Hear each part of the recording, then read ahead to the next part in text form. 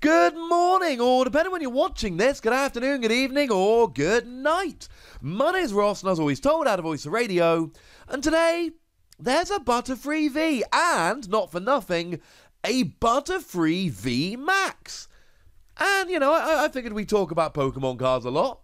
We talk about the new cards. Butterfree VMAX seems kind of exciting, so, probably time to have a gander, right?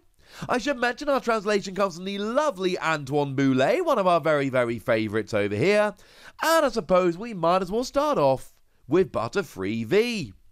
Now, 190 HP is low for a Pokemon V. I know it seems quite high, it's not. It's quite low. When you consider the most popular one at the moment is Zacian V rocking 220, this is significantly down on that. You also sit there with a retreat cost of 1, which is nice because you can use U-turn board to get free retreat. So, good work, Butterfree. No resistance, but a weakness to fire. And Welded X are a thing. And Welded X see an awful lot of play. Reshiram and Charizard sees an awful lot of play. I don't think this is a good weakness to have. Boo, hiss, etc. As for being a grass Pokemon, you're not even really hitting weakness on anything particularly relevant. Stonejourner VMAX is probably the best one, but even that doesn't really see a huge amount of play at the moment. In terms of tricks, to be fair, right, we do have Turffield Stadium to search out evolution grass Pokemon, and we do have Netball to search out basic grass Pokemon or basic grass energy. But outside of that, you're healing with stuff like Life Forest Prism Star and Shaman, and actually, you might not survive that long. You got a pretty terrible weakness and a low HP. Basics aren't looking great. What does it do? Well, the first attack, 1 grass energy. The opponent's active Pokemon is now poisoned and confused. And I don't hate this. It's not amazing. Don't get me wrong. It's not amazing by any stretch of the imagination, but I don't hate this. This is alright. You see, it's an early game attack. When you're in the mid-game and your opponent is all set up and ready to go and they've got multiple attackers, you don't want this. You don't want to be playing this. I think that's fairly clear. However, in the early game, it's your first turn, you've gone second, you're allowed to attack. Basic Pokemon, single energy, kind of disruptive. Confusion means that if they want to attack, they've got to flip a coin, and if tails, the attack fails, they take 3 damage. Poison means they take 1 damage counter between turns, and there's ways to modify this, there's ways to manipulate this. There's that Toxicroak that makes Poison do an extra 2 damage counters between turns. Not to mention, we've actually still got that Parasect, which will put 2 damage on a confused Pokemon between turns. And is a grass Pokemon, so works with them quite nicely. So that's kind of cool. Not to mention we got a bunch of Pokemon that do extra damage depending on how many special conditions is affecting a particular Pokemon. So the Alolan Grimer from Team Up does 20 damage base plus 50 more for each special condition affecting the opponent's active Pokemon. And neither Confusion nor Poison actually ever goes away until the Pokemon gets out of the active. So, you know, 120 damage for a twin energy on an Alolan Grimer. And this is where this can work. Again, I don't think this is an amazing attack, but I can see an advantage. Having said that, what really makes it better than Blacephalon's attack, and I'm not talking a good attack, the reason everyone plays it, or the really nice GX attack, I'm talking about the one everyone forgets, that basic Pokemon single energy, Burn and Confusion. And Burn does 2 damage counters, flip a coin if head's no longer burned. So initially, more damage. Okay. What about the second attack? We ain't going to spend long talking about the second attack on Butterfree V. Free energy, 130, no. Don't do it. Just don't do it. Seriously, don't do it.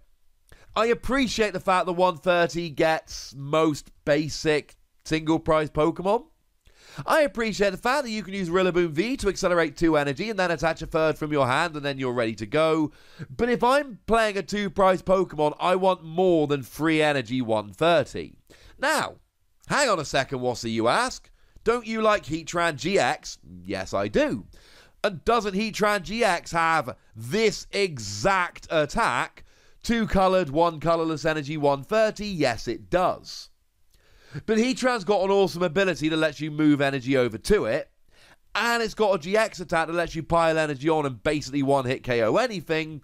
That's why I like Heatran GX. I like the free energy 130 as a nice little bonus, nothing more. This is the pinnacle of Butterfree V.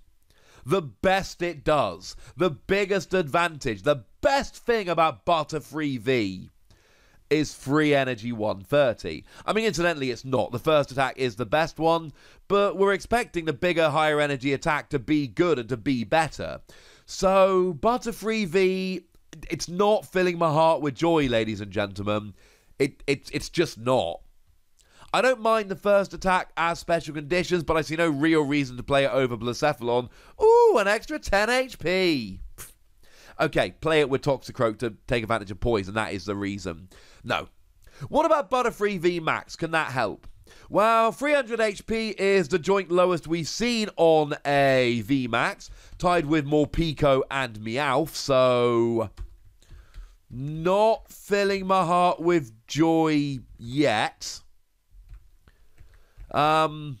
Sorry. I do love free retreat, alright? It's still got the same terrible weakness to fire, but it does get free retreat. So we got something we like. We got something about this where we can go, that is a good thing. Bad weakness, low HP, but oh look! It's got free retreat. There's a bonus, and the art is adorable. And weirdly, the attack is just a combination of the 2 attacks on Butterfree V. 2 grass, 1 colourless, 150 damage, and poison and confusion. So everything I previously said about poison and confusion stands true. And we've got 150 damage, which is fine. Here's the thing. Here's what makes me sad about this attack.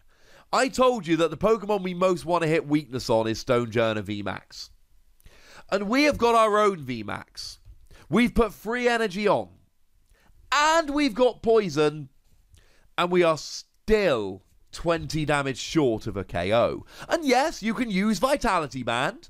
Vitality Band will do an extra 10, but with the weakness will do an extra 20. And then you will be hitting exactly 330 with the poison and getting a KO. But come on! If I've got to be using a Vitality Band, even with the attack and the poison just to get a KO on a Pokemon that's weak and frankly isn't seeing a huge amount of play anyway, really? No. Sorry, ladies and gentlemen. This is an extremely disappointing Pokemon VMAX. And I'm not saying it's out and out terrible. Fact of the matter is, right, if you play this with Rillaboom and you can get the energy on, because without Rillaboom you ain't getting the energy on. So you play it with Rillaboom and get the energy on, and you get a couple of Toxicroak out to do a bit more damage with poison, and you play something like Alolan Grimer as a nice single prize attacker, then yeah. And also, fun little side note, Rillaboom will pay the attack cost of Alolan Grimer very easily. But seriously?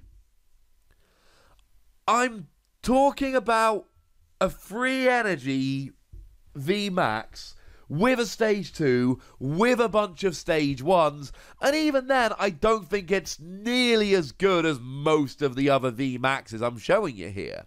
I mean, even with all of that, would anyone actually play it over Dragapult V, Max? I don't think they would. I don't think I would. No, I'm sorry. I'm telling you I wouldn't. So, yeah. It's not inspiring, ladies and gentlemen. It's just disappointing. Like I say, it's not an out-and-out terrible pair of cards. There will be plenty of times you go along to League and you get this rolling and you win a bunch of games. But I think if you try making a deck with this and you take it into a tournament and you try playing it against something like Zacian ADP, things are going to go very, very badly. I don't see this as a rogue deck that if everything breaks right can work. Essentially, your roadmap to winning with this deck is cross your fingers that your opponent can't get out the active, so they have to flip for confusion, and then cross your fingers that they flip tails for confusion. That's how you win with Butterfree VMAX. Yowza.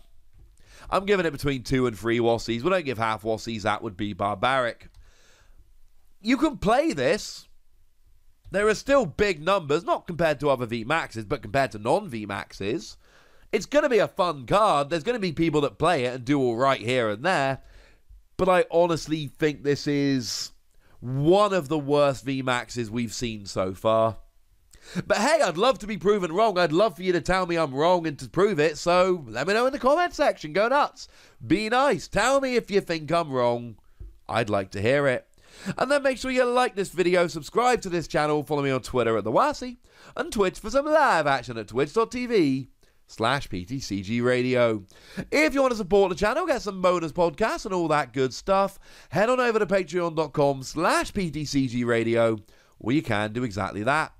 And please do make sure you're checking out youtube.com/WasiPlays, where you can find out about a whole bunch of games that don't have Pokemon in, but are pretty gosh darned awesome nonetheless. But by far the most important thing as always, look after yourselves till next time, would ya? Thank you very much for watching. My name's Ross, and you've been watching PTCG Radio.